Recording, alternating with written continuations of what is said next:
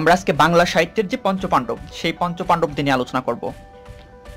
পঞ্চপাণ্ডব শব্দটা একটু খেয়াল করুন। পঞ্চপাণ্ডব বলতে হচ্ছে, নর্মালি পঞ্চপাণ্ডব বলতে আমরা যে শব্দটা বুঝে থাকি সেটা হচ্ছে যে মহাভারতের যে 5 ভাই ছিলেন, যুধিষ্ঠির, ভীম, অর্জুন, নকুল, সহদেব, এই 5 ভাইকে একত্রে পঞ্চপাণ্ডব বলা হতো।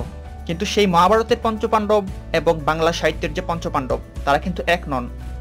বাংলা সাহিত্যে পঞ্চপাণ্ডব বলতে কিন্তু মহাভারতের সেই 5 ভাইকে বোঝানো হয় না। বাংলা সাহিত্যে পঞ্চপাণ্ডব 5 জন লেখক, 5 জন কবি। এই 5 জন কবি হচ্ছে রবীন্দ্র পরবর্তী যুগের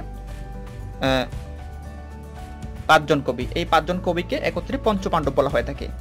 এই 5 জন কবি হচ্ছেন, আপনারা একটু খেয়াল করুন, তারা হচ্ছেন বুদ্ধদেব বসু, বিষ্ণুদে, জীবনানন্দ দাশ, অমিয় চক্রবর্তী এবং সুধীন্দ্রনাথ দত্ত।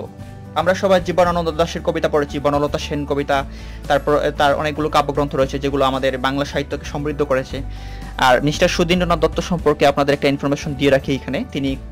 তিনি কখনোই উপন্যাস লেখেননি। অনেক সময় আসে কে কখনোই উপন্যাস লেখেননি, সুধীন্দ্রনাথ দত্ত এই ক্ষেত্রে হবেন।